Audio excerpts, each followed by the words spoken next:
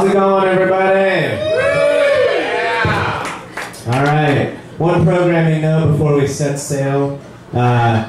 We've got one bartender tonight, Tony. He's working really hard. Make his life easier. Just make sure you go up to the bar to order your drinks, please. On that note, please help me welcome to the stage your MC for the evening, Mr. John Reaves.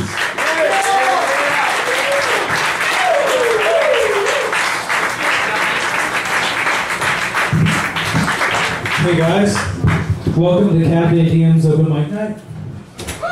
I'm going to guide you through this evening. My name is John Reaves. I'm the second born to my father.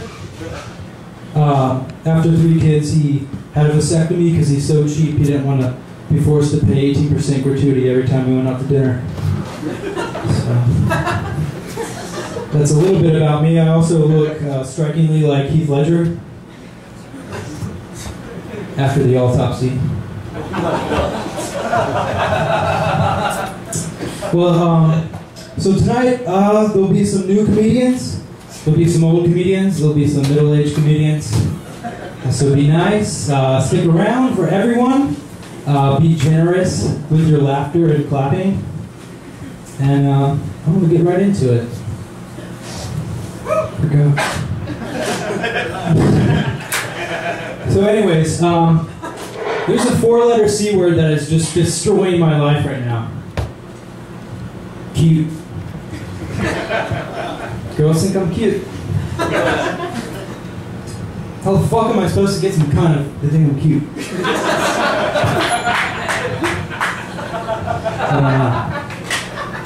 When my girlfriend dumped me 3 months ago, she said, hey John, let's just be friends. It took me a while to realize she wasn't getting a head start on planning her Halloween costumes. I still plan on being Chandler. Anyone out there? But I'm going through a lot of buyer's remorse right now. You know, I bought something. You know, I shouldn't have spent the money. I got a prostitute. He was a nice guy, but I'm worried about getting attached. So, shit. But I found a good alternative to strip clubs. You know, they're fun, but I found a place where they pay me and I still get to see a lot of naked chicks. I got a job in a nursing home. Thank you, thank you. But seriously, for those who are brokenhearted out there, I've got a new plan. You might want to try this. Get a pet and name them after the person who broke your heart. You know, if you're not comfortable with fucking animals, then just be happy, you know, knowing that their life depends on you. That should make you laugh. But seriously, if I'm ever going to get any action, I need to stop smell testing my chloroform beforehand. It ruins the whole night. I went on a date with Burn Victim once. I said, show me some skin, baby. She said, show me some compassion. I heard she was really hot, though, at one point.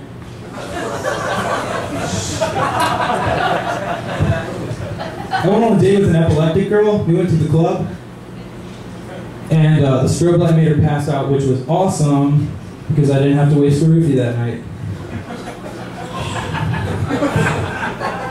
But seriously, there's other pills that you know, that help you get girls besides roofies. Like in the spring, I always carry around some Claritin. See a girl sneezing or like puffy eyes, you know, they're always appreciative. All right, guys, I'm going to do a couple impressions with you. I've been working up.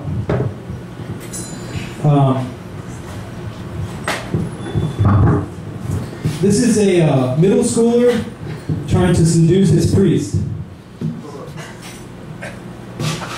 But Jesus said, let the children come. Thank you, thank you. This is a girl after you told her she's argumentative. Nuh-uh. Thank you. This is my ex-girlfriend. John, I don't love you anymore. Moving on.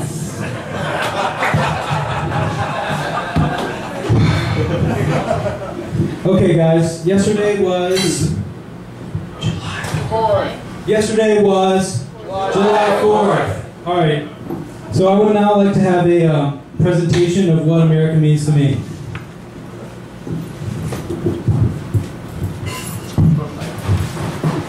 Everyone, please stand.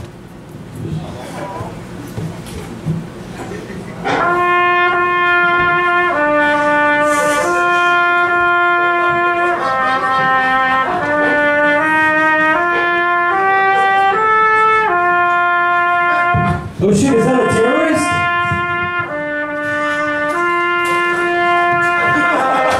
Oh fuck!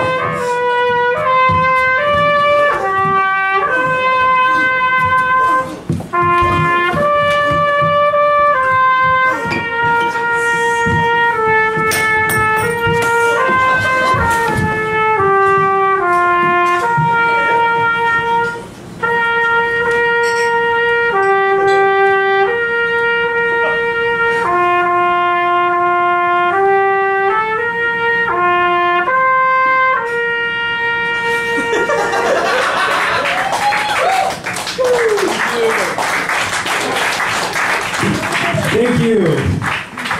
And now, for your first comedian. His first time ever. A good friend of mine, funny guy. Here he is, Taray Watts.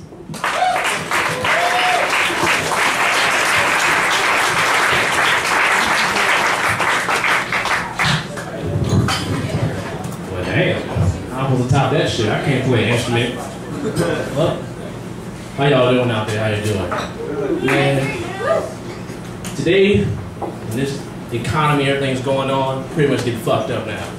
You know, everybody's getting really impersonal. There's no more, you know, mailing, no postcards and shit. Everything is all about texting. All we do is just text every single damn thing. So impersonal, just texting. The crazy shit about it is, best tool with texting makes you a great ass liar. You can lie about every single thing. I was thinking about Tiger Woods. All he had to do was text his wife and she would have believed him.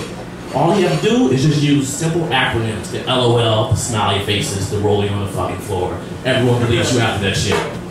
So she could have asked him, okay, did you sleep with all those women? Why, no, honey. LOL, smiley face. That shit is simple. That's all you have to do every single time. There's nothing that serious. Just put that every single time an acronym. And someone can ask you, hey, did you put those naked pictures of Paris Hilton online? Why, no, laughing my ass off. That shit is just so simple. It's all you have to do. But what's really funny now is that the dating game is changing. And pretty much, I just went on my first text date. I didn't know this shit existed. It's real. If those of you that don't really know what it is, it's basically going on a date, doing those same things that couples do, but just via text. So if you want to cuddle, you do it in parentheses. So hugging, parentheses. Kissing, parentheses, quotations. That's all you have to do every single time. But I'm on this date with this girl via text message, like I said before. And the crazy thing about it is that she wanted to watch a Lifetime movie. A damn Lifetime movie. I'm sure so a lot of females know what's on the Lifetime channel. All it is pretty much about rape. Everything on Lifetime is a rape fest. 2004 rape fest, yeah! Oh! All it is just totally rape. So I'm like, okay, I'm just trying to be a nice guy, you know. I'm gonna say, okay, I'm gonna try to watch it. So I'm watching this, texting her back and forth. She's saying, oh, did you see this part? I'm just going along with it, just LOLing it up, just going along, just trying to be a nice guy, whatever. And after a while, I get really bored with it. So I start really ignoring her and giving those one-word text messages. And you know how people hate those one-word responses? That shit really gets on everybody's nerves. So I started making my own acronyms up. After a while, it was like IDK, WWESPN. I don't care while watching ESPN, because I was straight ignoring her every single time. I was pretty much just watching my nuts, just ignoring everything she said. So basically after that, she really just ignored me. And what I really came to find, it was really strange how one-word responses don't really accomplish a damn thing. I was thinking about BP and the oil problem. I think that's exactly why they can't clog up that pipe, because they're giving everyone one-word responses via text message. The first week, the government sends them some text message. Hey, you guys, you know what's some really oil situation going on right now? You guys gonna fix those problems? And BP responds, yes. This one-word response. The next week, the oil's getting pretty messed up. BP responds, researching. And finally, the third week, the government's pretty much saying, you guys just really need to get your research there. We're getting everything together. What are you gonna do? And then BP responds, mud. How the fuck mud is gonna help you in the fucking pipe? That shit doesn't make no damn sense. All this fucking technology, mud is the solution. So finally after the mud situation, the government say, all right, that's not working. So what are you gonna do now? BP responds, in one word, robots. What the fuck? How is that shit gonna help anybody? So it went from mud to fucking robots. That's just damn great. All right, it's so fucking crazy, man. Shit, but I really don't blame, the government or anything like that, or the people in position of power. I really just blame everyone's parents, from the very, very beginning. When you're born, that's pretty much, that's a reflection of everything. Your name is everything. Shit, so quick comment, just don't, make sure your parents don't name you for something fucked up, because I met a girl today, her name was just so distorted. Her name was dissatisfaction. And when your neck moves in the neck movement, that's how you know your name is really ghetto. Dissatisfaction. If your neck moves when I say your name, then it's too damn ghetto. All right, guys, that's my time. Thank you.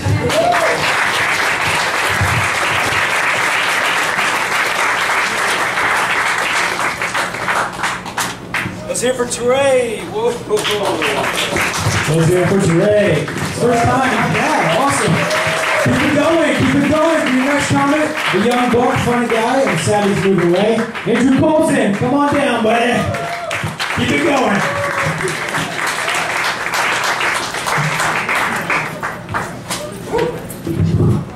Hey everybody, how y'all doing? I spent the last year in college, and in college you meet a lot of interesting people. You also meet kind of a lot of boring people.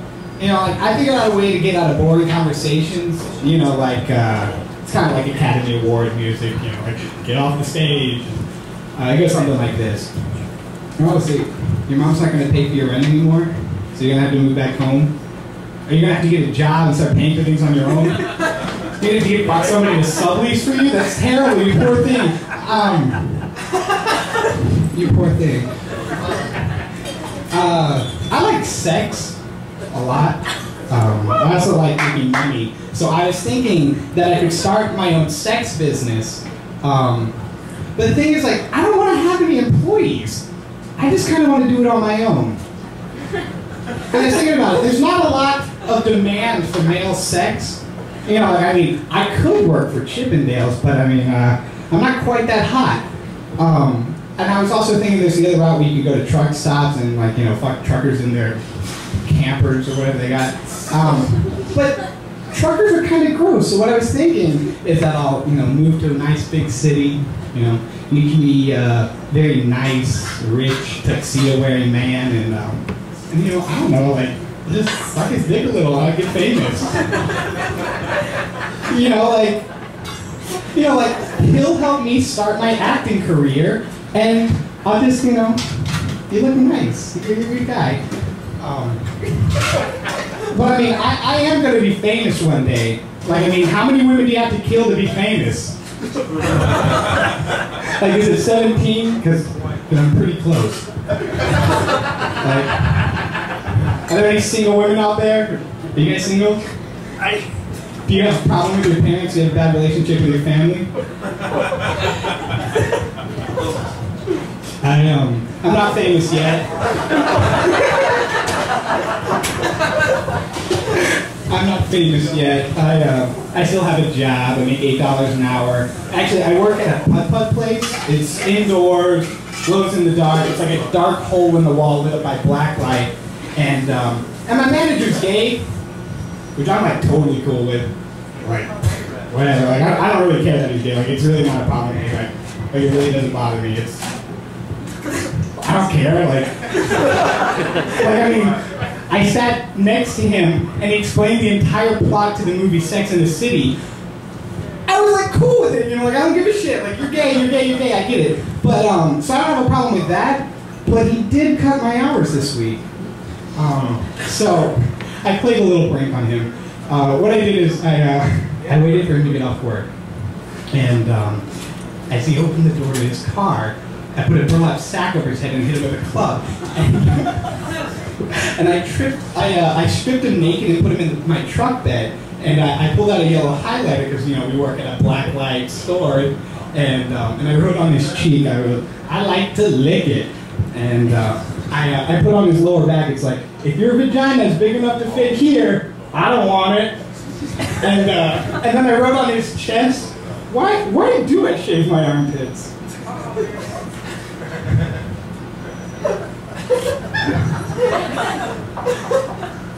But I'm pretty sure I'm going to be famous one day. You know what's one thing I'm not going to do when I'm famous?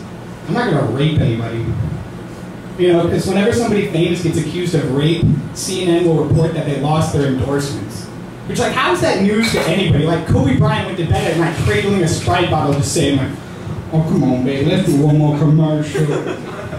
I mean, it's not news to anybody. Although, you know what would be news? Is if a company continued to endorse somebody accused of rape. Like, can you imagine working at the public relations for Sprite and having to justify that?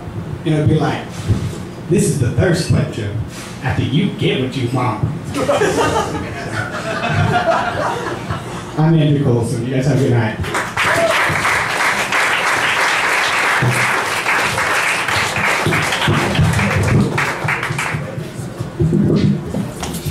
Chair right there. Come on, man. Don't kill all the single women. I need a couple to scare. I'm trying to pick them up. Doesn't really work. Pick them up. Pretty strong, though. Okay, what do you guys call a promiscuous moose? A loose moose! Alright, let's give it up for this next guy. He's a loose moose. He's a new face, and I'm glad to have him here. Mike Bickett!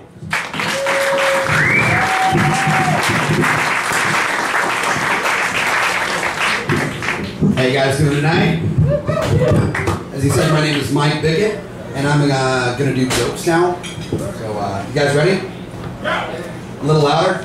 Actually, you guys were good the first time. I'm just talking with you. Alright, so sometimes I like to fantasize that Neil Patrick Harris is my older, more successful brother. And yeah, I know I am jealous of his fame and fortune and everything, but you know what? You really can't pick your imaginary family. So...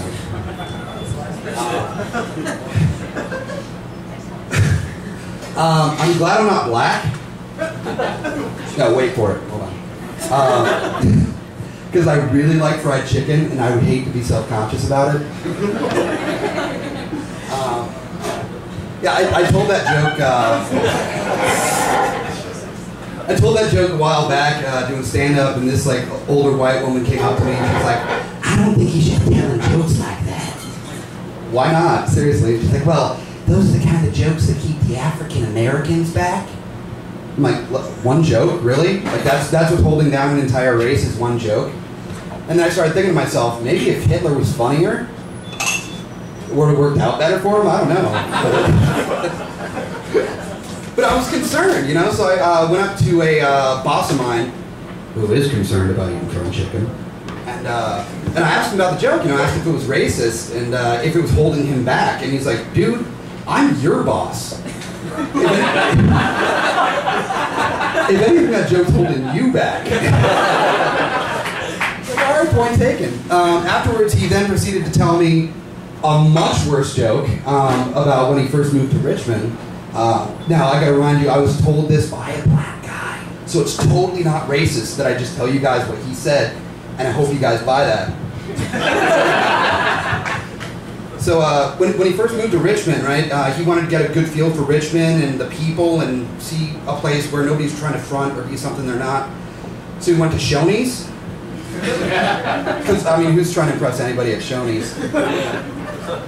So, yeah, he goes up there with his family, and they're eating the buffet and everything, and he sees an older black man coming back from the buffet with a plate full of fried chicken and a plate full of watermelon. Now, James is a young, intelligent, well-spoken black man, and is not about to raise a fuss up in Shoney's over that shit.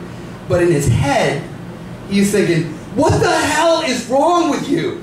Our president is black. We can't be doing that shit anymore. And he's like imagining the manager of the Shoney's going to the phone and being like, yeah, White House, can I speak to Barack Obama real quick?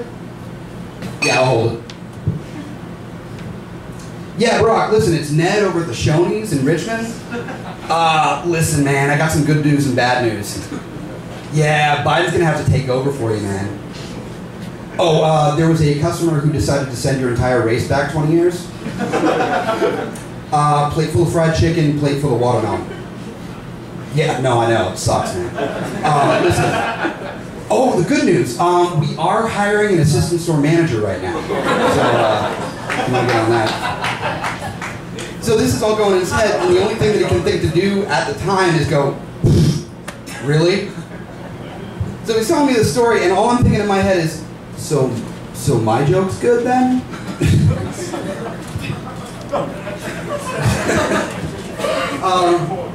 I like to talk about stereotypes. I like to talk about race. I think being too PC means that we polarize each other, polarize ourselves from each other. We don't really understand each other's cultures. But what I like to do most is mix up stereotypes around racists. If I'm out fishing and a guy in a rebel flag cap comes up and he's like, can you believe our presidents are colored? I'm like, yeah, man, that sucks. He's probably really good at math and has this tiny penis. Or all those Mexicans are taking our jobs. Those commie vodka drinking bastards. One day the Japanese are going to take over this country with their technologies. Well, that and stealing all our white women with their big old dongs. All right, I guess that's my time. Thank you very much. Cafe Diem, you have a good night.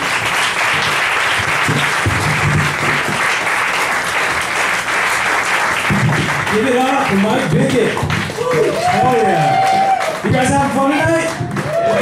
July 5th? It's Mexican Independence, right? That's what today is. Okay.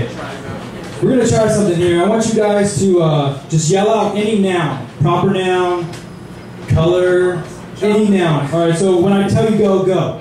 Go. John Reaves. Keep it going. I didn't hear that one? Snoopy. All right, this next guy. If you like Snoopy, you'll love him. Larry Watts Jr. Give it up. He's the older brother of the earlier one.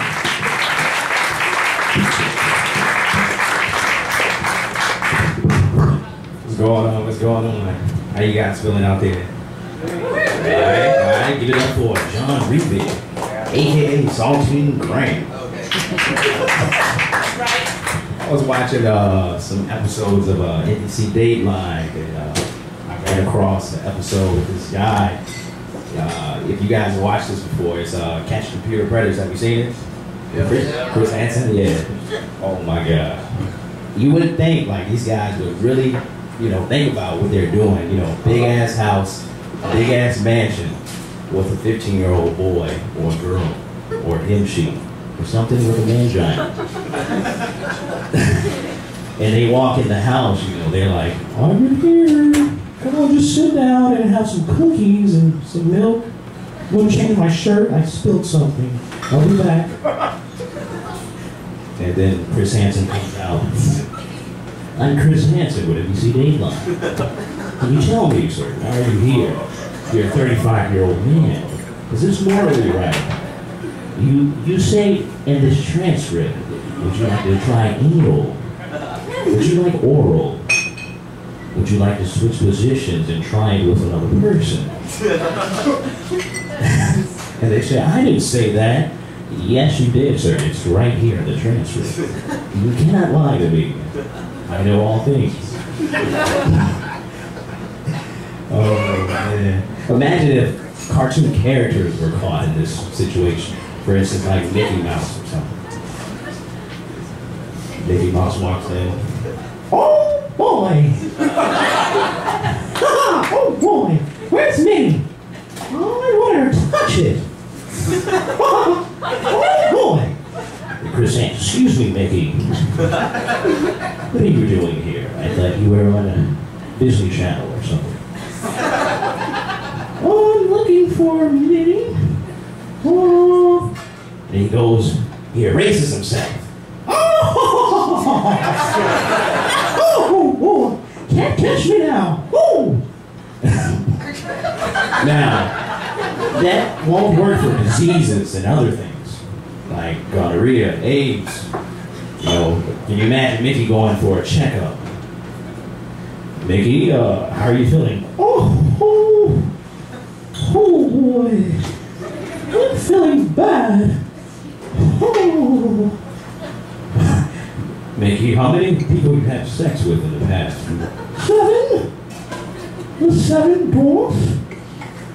Oh, Mickey, that's bad. That's really bad. Wait! It was Snow White too. So technically it was an 8-way. Damn it, Mickey. Damn it. A lot of new movies coming out. I like to make my own movies in my own ways. For instance, check this movie out. Coming this summer in a world, in a land, somewhere far, far away. One man, or maybe another man, meets up on a mountain. The sequel, coming this summer, Brokeback Mountain 2, featuring Cat Williams and Paul Rudd. Oh shit! Can you imagine that shit? Dude, you should really check out this mountain. It's totally the goops. What the? You got me on this goddamn mountain. Perm is sweating. I gotta have blood in my shit. God damn, this is hot a little bit that I'm not gay. I am not gay. Why not? Dude, it's totally cool up here. You should check out the back door. It's really cool, man. Latest on the ninja. Alright, that's all my time, man.